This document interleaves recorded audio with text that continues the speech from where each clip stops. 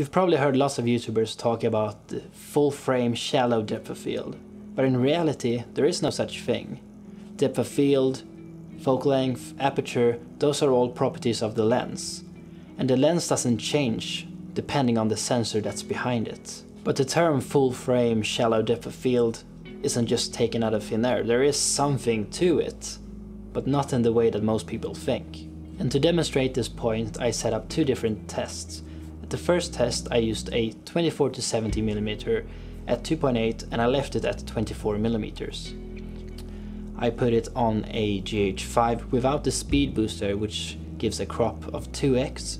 I used it on an A7S II in Super 35mm crop mode, which gives us a crop of 1.5. And then lastly I used it on an A7S II in full frame mode, which gives us a crop of 1. The tripod or the camera position did not move at all.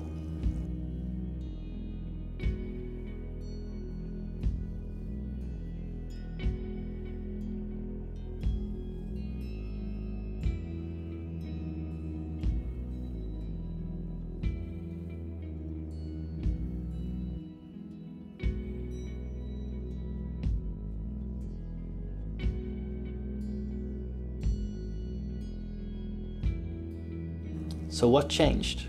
Well, as we can see in this test, the only real difference here is the amount they're punched in. As you can see on the GH5, it's much more cropped in compared to the full frame, and then we have the Super 35mm in the middle. The depth of field and the background blur hasn't changed at all, and if we crop all the pictures to match, it's very easy to see that they're basically all identical, because the depth of field doesn't change because I changed the sensor that's behind the lens, because the lens still projects the exact same image to all the sensors. It's just that the bigger the sensor, the more of it we can capture. But as we can see, the framing in these clips are completely different. So what happens if we want to match the framing? This is where full frame equivalencies comes in, and that's an entire topic on its own with a lot of misunderstandings, so I'll probably make a video on that as well. And I want to apologize for slightly tilting the camera down by accident, which gives us slightly different framing, but in my opinion it's still close enough to get the point across. If we start at the GH4 and leave it at 24mm, we have a crop factor of 2x, which gives us a full frame equivalent 48mm field of view. If we then move out to the Super 35mm crop, to get the same framing we have to zoom in the lens to roughly 32mm. And if we then move on to the full frame sensor, we have to zoom in all the way to 48mm to get the same framing. And this is where the phrase full frame depth of field comes from. Because when we use the same lens on all the different sensors, we didn't affect the depth of field at all.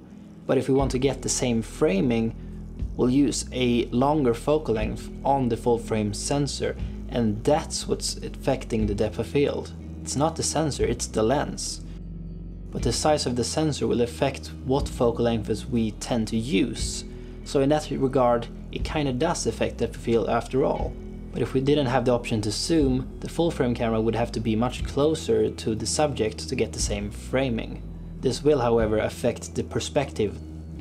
Since the subject is now at a lesser distance, we have to focus the lens closer, which in return gives us a shallower depth of field. So what's really affecting the depth of field is the focal length, the distance to the subject, and the aperture.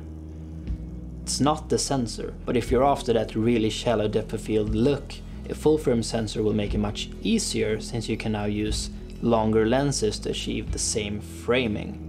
If you are using a smaller sensor, you could use the aperture to compensate, but I'll try to cover all the equivalencies in a different video. So sensor size doesn't really affect depth of field, but in the end, it kinda does. So why am I making this video?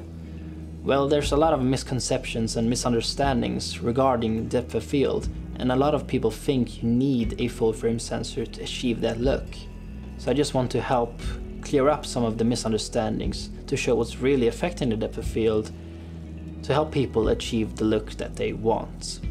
And I'll probably be making one regarding crop factors and full frame equivalencies as well. Like the video if you liked it, subscribe if you want to see some more, and I'll see you next time.